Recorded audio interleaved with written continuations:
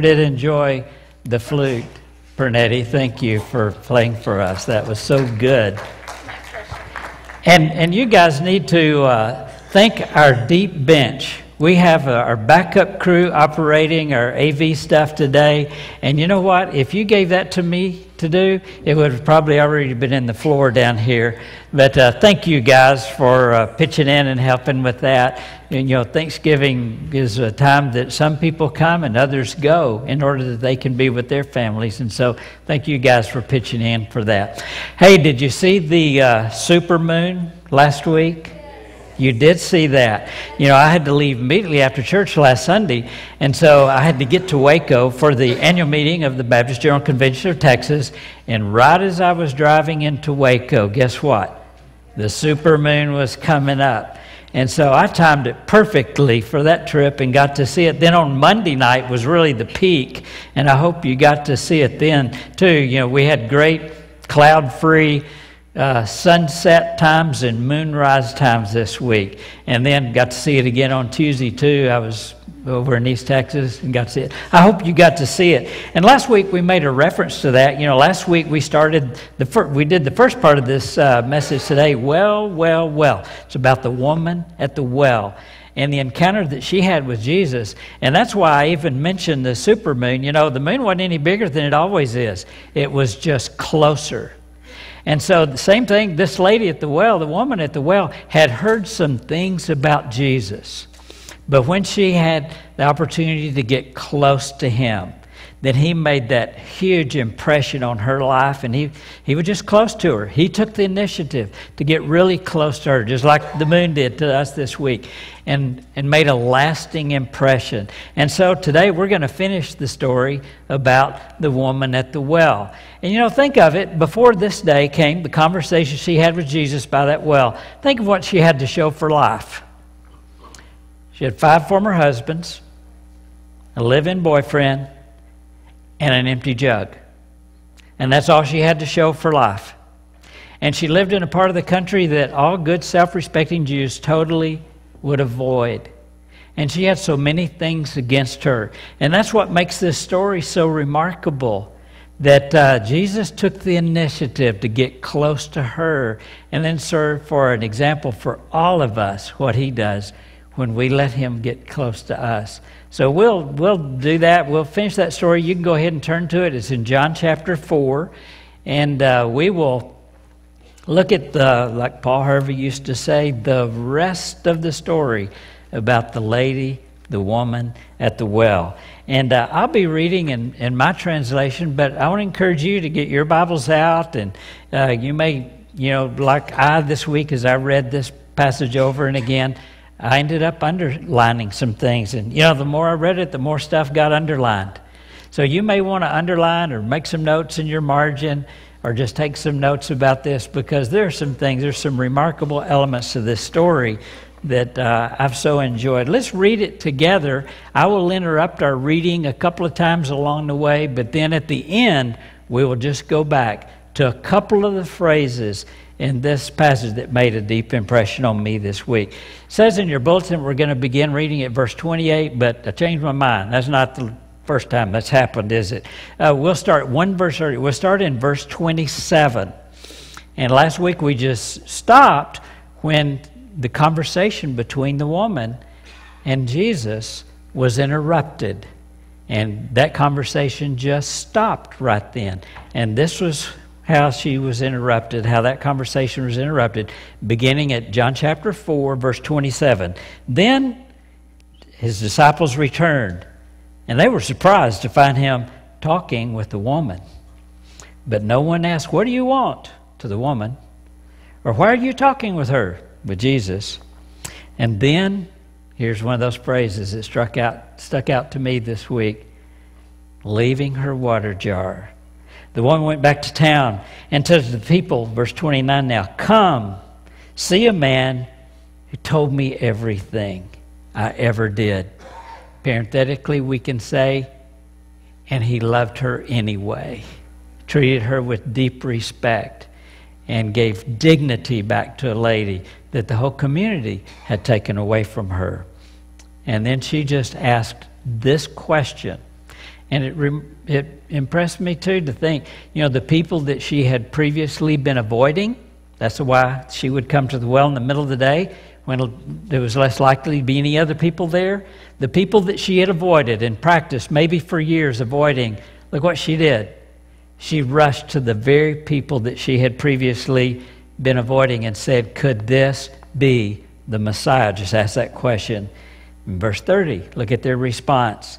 They came out of the town and made their way toward him. Again, getting close to Jesus. And then there was this little exchange that took place between Jesus and his disciples after the lady had left, before she had returned. And the disciples urged him, Rabbi, eat something. Look at Jesus' response, verse 32. He said to them, I have food to eat that you know nothing about. Then the disciples said to each other, it's kind of puzzling, could someone have brought him food? And then he clarifies, verse 34, my food, Jesus said unto them, is to obey the will of the one who sent me, and to finish the work he gave me to do. Verse 35, don't you have a saying, it's 4 months until harvest? I tell you, and I think he saw the people coming, I tell you, open your eyes. Look, he said, look at the fields. They are ripe for harvest. I picture that statement of Jesus coinciding, seeing the people of Samaria come to the well where the lady had been close to Jesus. Look at the field, it's ripe for harvest, using that as a metaphor. Let's go back to the food deal. Why this exchange about food? How many of you, I'm kind of bad about this.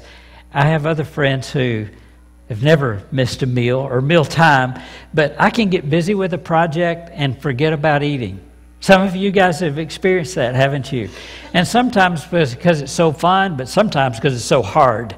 You get focused in on it, and I think that's what happened to Jesus. It says earlier in the story that we read last week that he was tired from his journey. He's probably hungry too. And he asked the disciples to go to town to get some food. He was hungry. But then this lady comes, and again, no surprise to him. Sovereign God knew all this was going to take place beforehand.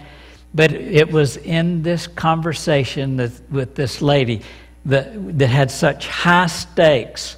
I think he was so focused on her that he totally forgot about his own needs. And isn't it good when that happens to us? It's always a gift from God when we can take our attention off of ourselves and give our attention to another, even to the extent to which we even forget that we were in need, that we are in need. I saw this morning, if you guys noticed, it was during the welcome time, the Rodriguez kids bringing their Christmas child. What's it called? Something child? Operation Christmas Child. They're bringing their boxes. And that was a picture of the very thing that Jesus experienced in giving to another. So often our own needs then are even forgotten about. And that's what happened to him. He hadn't eaten. And the disciples were all thinking, did somebody bring him food? No, he said, no, I've been nourished because of this conversation with this lady. I've been nourished. Verse 36, let's keep on going. Even now the one who reaps draws a wage and harvests a crop for eternal life, so that the sower and the reaper may be glad together. You see, he was involving them in the harvest. And it's always that part. Just like on Sunday mornings here, this is always, the product of a team effort. And all laboring together, all contributing together, practicing, learning how to play these instruments and hook up the AV stuff, all working together for that common good. And Jesus is about to involve these guys in the harvest. Verse 37, thus the saying, one sows and another reaps, is true. I sent you remember he sent them into town for food, but then he's diverting their attention to something that's much greater. I sent you to reap what you have not worked for. Others have done the hard work, and you have reaped the benefits of their labor. I remember it was August 1979. It was my first year to be entrusted with my own campus to be the Baptist Student Ministry Director. And the one who'd gone before me is my boss today, Bruce McGowan. He had been at that college, Eastfield College. It's in Mesquite, East Dallas. And I was reading this passage on our way back from, we'd been to Glorieta, New Mexico for a student conference. About 5,000 or 6,000 college students from all over the country had been together. And I was with my group on that bus, and we were coming back home. And I remember this phrase, somebody else has done the hard work before you. And I knew that I was given the privilege of being able to play the role as the director of the Baptist Student Ministry at Eastfield College because Bruce had done the hard work before me. And he handed me that privilege on a silver platter. And then the one who'd gone before him had done the same, and the one before him. You know, I think every Sunday when I drive up, and you know what?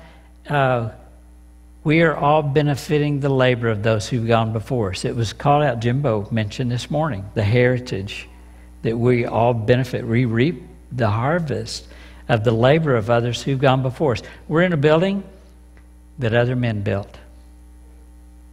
Other men paid for. Other ladies. Every Sunday morning, we get to walk into a privilege that was set by those who've gone before us. And I think Jesus was just calling that to their attention. Another great Thanksgiving theme, isn't it? You know, that we are benefiting from what others have done. Okay, verse 39.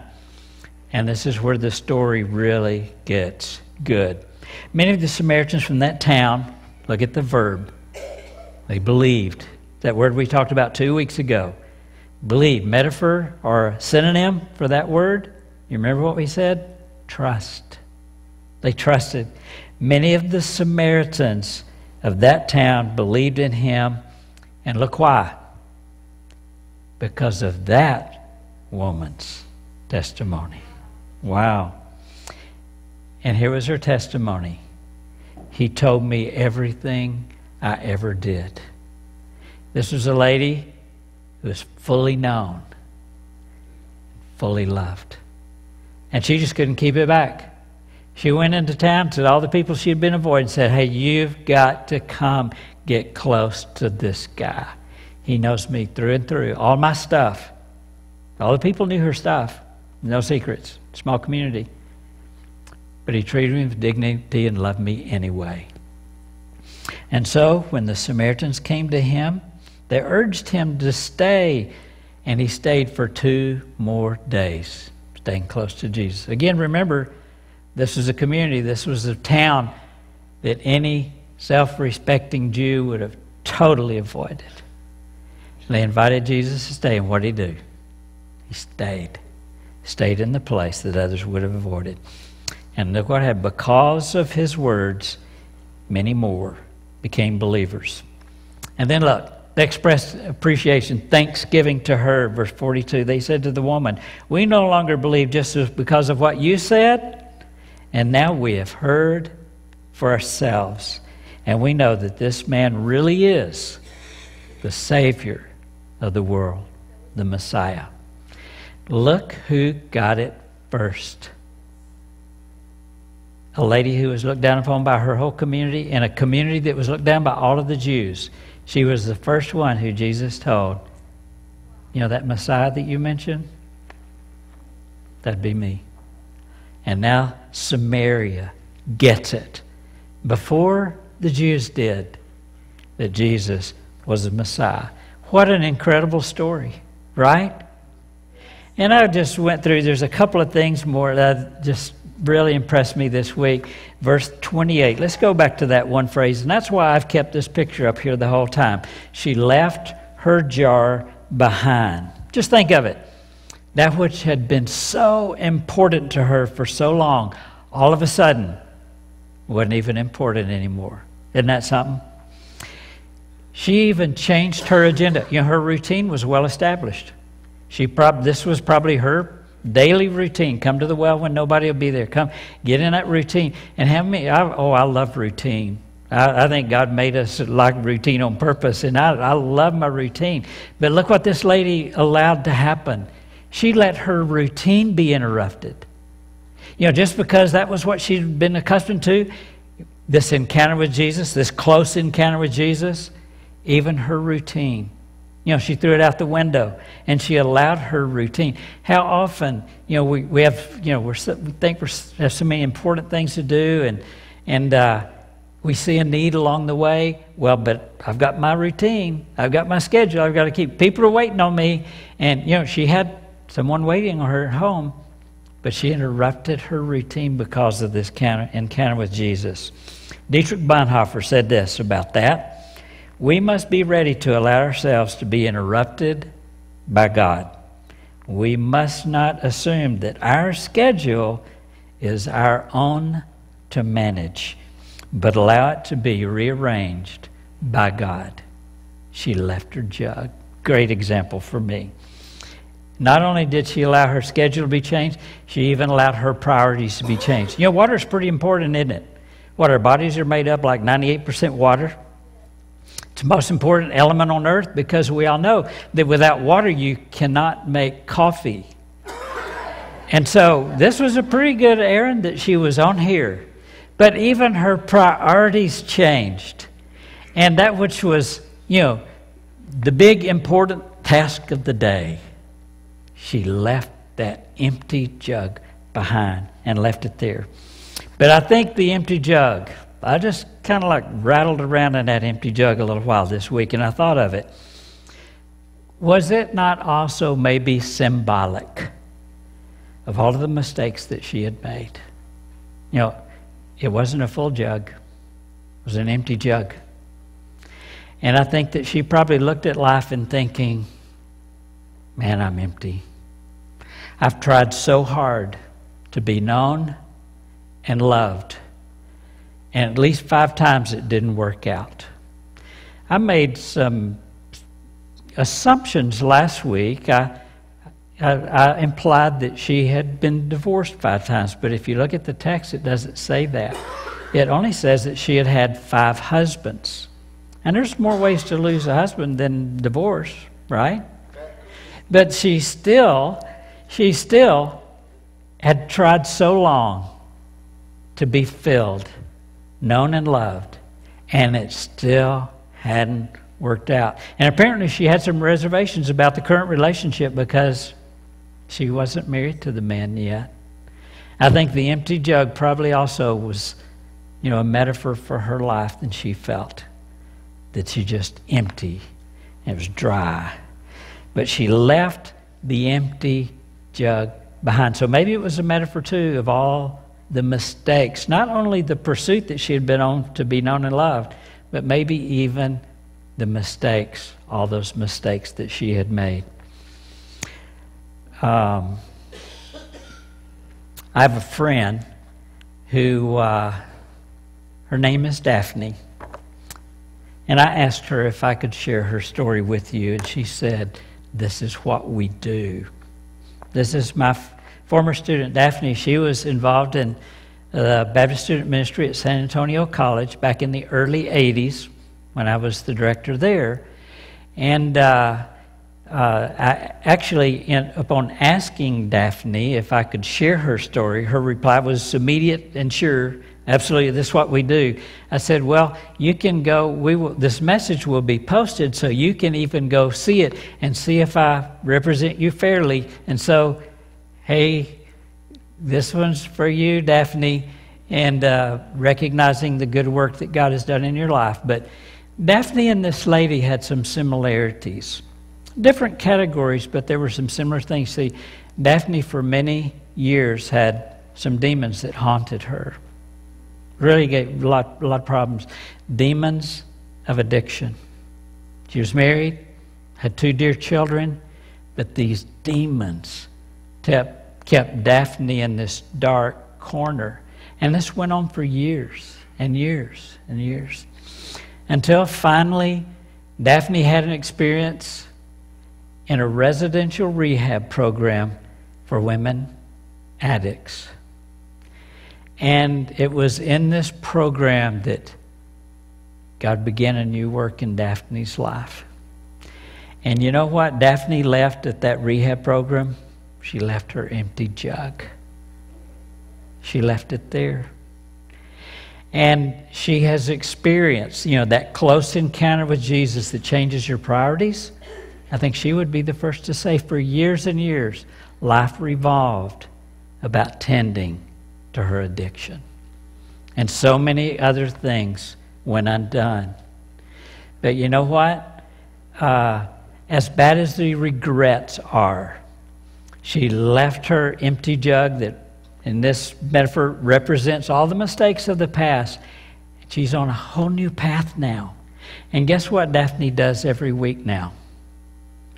She goes back to the rehab program. And she shares with the ladies there, hey, I know you. I know your stuff. I've been you. You can be rescued from this. And so she is the biggest cheerleader of these ladies who had the same problem, have the same problem that Daphne had. Isn't that a redeeming story? And here's the woman at the well, same thing that she did. She went back to those who had taunted her, and then she was an agent by God, and revival broke out in the whole place. Whole place. Isn't that something? Reminds me of 2 Corinthians 1:4 says this, God helps us in all our troubles so that we can help others who have all kinds of troubles using the same help that we ourselves receive from God. That's what Daphne does every week. Isn't that good? Another passage this reminds me, 2 Corinthians 5:17. You may have heard this verse before. If any man be in Christ, he's a new creation, kind of like born again, right? Old things have passed away. The jugs, they're left behind. Behold, all things become new. Not only are we redeemed, when we let God do His redeeming work, but then the next verse, 2 Corinthians 5:18. All this is done by God, who through Christ changed us from enemies and friends, and then the last phrase, and gave us the task of making others His friends also. That's what the woman at the well was. She was an agent for making friendship with God. She went and told the whole community. Guess what? Revival broke out because they got close to the Messiah, Jesus. Oh, what great stories. I'm thinking if we think, you know what? Robert, you don't know my stuff. I've made these mistakes and those people know about it. And so I don't have a testimony anymore. That's been squandered. No, beg to differ. It was because of this woman's problems that she was in a position to be an agent of redemption for the whole community. Not beside the problems, but because of the problems. That's why this is such an incredible story. God meets us right in the middle of our stuff. She was in her routine, doing her thing, her empty jug life. Got close with Jesus, changed everything, changed the community around her. My goodness. And I got to thinking about it yesterday. I was driving back to San Antonio from one of my trips, and I was thinking, redeemed, repurposed. She had a brand new purpose for her life. She serves as a great example for us. I don't know how many of you, I didn't get it to Alfonso till last night, this little clip that I made. I come from a long line of very frugal people. And we still have the place where they exercise their frugality. And there is so much stuff at our farm that was repurposed. Things that served one purpose and now another. I could show you. It's a museum of repurposed stuff. But I got to thinking, because I'd been there some this week. I'll just tell you one of the things. The old fireplace in the old farmhouse was built in 1889. It was built by frugal people, poor people. They made do with what they had. And so the fireplace was built out of those native iron ore rocks. They're not the pretty ones like the Austin stone. They're just chunky, old, rusty-looking rocks. And that's what they built the fireplace out of. But then in order to be fancy, on the inside, I wish I knew the story in detail about how this came about, but there's a bunch of old ceramic tile pieces, just chunks, just little broken ceramic tile things that somebody, I guess probably my great-grandfather, careful and painstakingly put on the front of that old stone fireplace. I wish I had a picture. I thought of it too late. I was already back home where I would show you a picture of it. And it is just a picture of broken pieces cemented to the front of that old fireplace.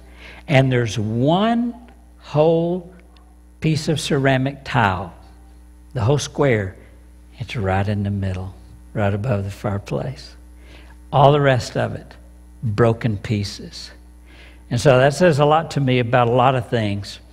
One of the things is somebody took a bunch of broken pieces and made something pretty out of it. And it's a testimony to me that in our brokenness, pretty things can still be made of our lives. Daphne illustrates for that for me, and that old fireplace illustrates that for me. Well, okay, let's bring it close to us, and we'll finish up with this, okay? What made the difference in the lady's life? Something that all of us have the same access to. She just got close to Jesus. And this was even probably a brief conversation. My guess, we just have a few lines of it, probably a conversation that would have taken less than 30 minutes. But think of how much God did in her life in 30 minutes. Changed her whole life.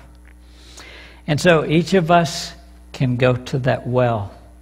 And each of us has this incredible resource, the very words of Jesus, that we can take some time out of our busy routines, can we not? And just stop and spend some time with Him. The very words of Jesus reserved for us in this book. And you know what? When we do that, He does the same thing in our lives that He did in this lady's life. Change our priorities, change our schedule, change our agenda, takes our broken pieces, and even because of the broken pieces, makes us an agent of God's own love and care in the lives of the people around us. Couldn't make this up, could I? Too good a story. All we did is read it, and that's what it is. Well, that we will spend some time with Him this week and be open to Him changing our agenda and be an agent of His love and the people around us. What a great way to spend Thanksgiving week. And how many of us will be with family members that we don't see routinely, but we'll get some time with them. And that we can have the same kind of impact on them that this lady had on her community. That's what I'm praying for us. That's what I'm praying for me this Thanksgiving season. I'll be praying for you as I'm away. And let's finish praying that today. Lord, thank you for this story. Just one of so many. Just a little brief story can be read in 7 minutes and shows so much about your nature and how much you know us and know all of our stuff and love us anyway. Help us, Lord, get so close to you that we can't but be changed. And then look at the people around us differently. Even people we avoid, go to them on purpose and be able to share the good stuff you're doing in our lives. I pray this in Jesus' name. Amen.